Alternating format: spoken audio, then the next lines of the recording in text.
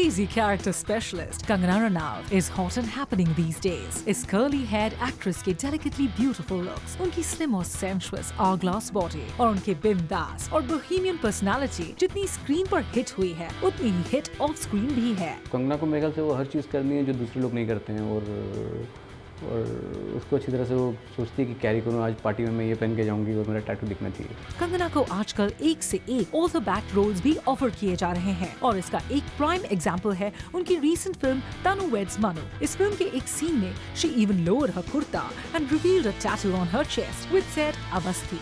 Why Awasthi? Well, क्योंकि उनकी film में वो उनके बॉयफ्रेंड का नाम था। वैसे just to make it clear, ये टैटू एक टेम्पररी हेना टैटू था जिसे कंगना ने सिर्फ शूटिंग के 3 दिनों के लगाया था। लेकिन इंटरेस्टिंग बात ये है कि रियल लाइफ में भी Kangana has been bitten by the tattoo bug. पिछले साल she got herself inked on the nape of her neck. वो अपने इस टैटू को warrior angel बुलाती है। Kangana baby का कहना है कि she's always wanted a tattoo centering around the theme of a sword and an angel with wings. और उनके इस टैटू में ये दोनों elements बहुत ही beautifully include किए गए हैं। साथ ही साथ इस डिजाइन में एक क्राउन भी है और sword handle पर rosebuds भी हैं। The rosebuds incidentally are there to add a touch of femininity to her tattoo. I think experiment is part of her.